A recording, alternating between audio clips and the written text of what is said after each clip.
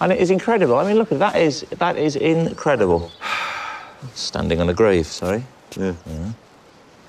Will you be buried?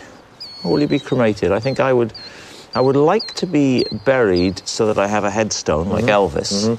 But I think that when you have a headstone and you're in a place, it puts great pressure on your family, your surviving family, to visit you. I'd be happy if you know, I'm happy with either. If they buried you or cremated you, they would both suit me fine. Would you come to my funeral? Would you turn up, do you think? Of course I would. Would you? Yeah. If only to pad out the numbers, you know. You know when someone dies and they go to the funeral and they say, you know, we should have done this when he was alive. He would have loved this. What cremated him? No, you know, hearing the eulogy. Actually, that's what I'll say at your funeral. We should have done this a lot when he was alive. Cremated him. Ha ha ha ha ha. No riposte from you, because you're dead. I don't think you should say that. You really shouldn't be in the box. That would be... The thing is, you wouldn't be able to come back with your man in a box, even though it would be fantastic if you had, because you'd be in a coffin. It would have been the perfect place to do it. But you wouldn't be able to do it. Literally be a man in the box. I know, it would have been great, but yeah, I was safe in the knowledge that I'll go, great, I can do that, and he won't come back with his man in a box, which would have been brilliant, but he can't, because he's brown bread.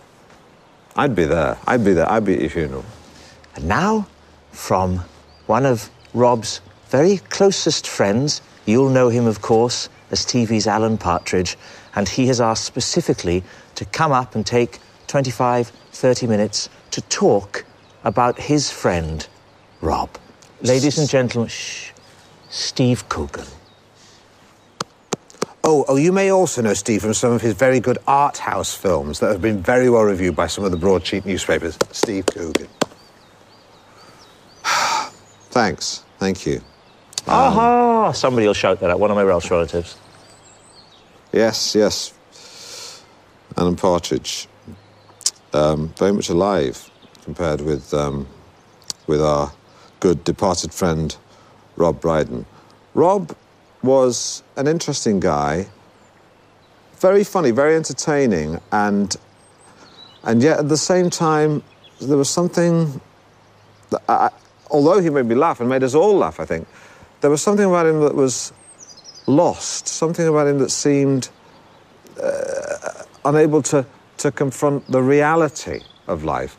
And so, when I think of Rob, I think of him with both a smile at some of the funny, pithy one-liners he would come out with on Radio 4 panel shows, but also for the man inside. Because behind every little pithy, vaguely amusing joke is a cry for help. But let's not remember there, I won't finish there. No. Jesus Christ. But of course, let's not remember a man who is lost, desperately trying to legitimise his life by doing silly voices constantly and not confronting the truth. Let's remember the other side of Rob. The Rob Brydon, the entertainer. Yes. The Rob Brydon who gave some levity to our life and helped us avoid confronting the harsh realities and helped us avoid looking at the brutal reality of what life is. Talk about some of the characters. Oh, so some of the characters. Who can forget his Tom Jones impression? Who can forget that? Think I better die now. You could say that. Think I better die now. That's good. Yeah, I know. Well, I'll take over when you're doing them. There'll be plenty of... I'll do plenty of Tom Jones when you're dead. Don't worry about that. Whew. Well, thank you. No, you're welcome. No, but there'll be affection there. I would never stick the knife in. I might just like tickle you with a knife. That's all good sport. Exactly. Exactly.